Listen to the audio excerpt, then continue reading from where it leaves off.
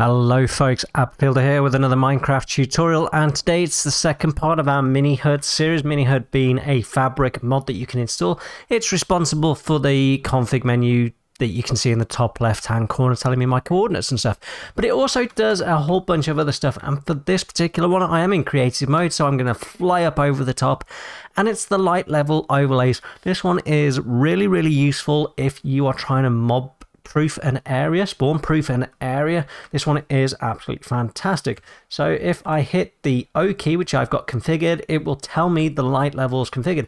Anything in red is somewhere that mobs can spawn. Anywhere that is green, somewhere that mobs can't spawn.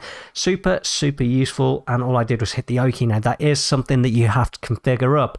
So if you remember the previous video, if you hit the H plus C key, that's Hotel Charlie, it will open a Minihud config.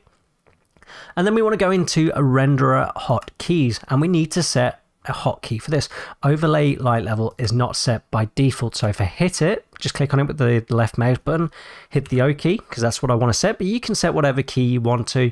It will overlay the light level, and then if we go back to our screen, we hit the O key, it removes it, hit the O key again, brings it back. Now if I get some torches, there we go.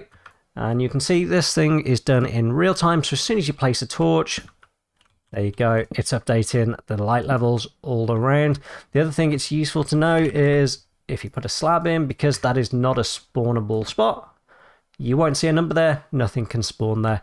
Really useful little tool. Like I say, if you line up caves or something like that, it is incredibly useful, and that is how you configure it. If you found this video useful, folks, hit that subscribe button, leave a comment down below, let me know you subscribed. I'd love to say hello to you. And that's all I got time for today, folks. I'm Appfielder. Goodbye.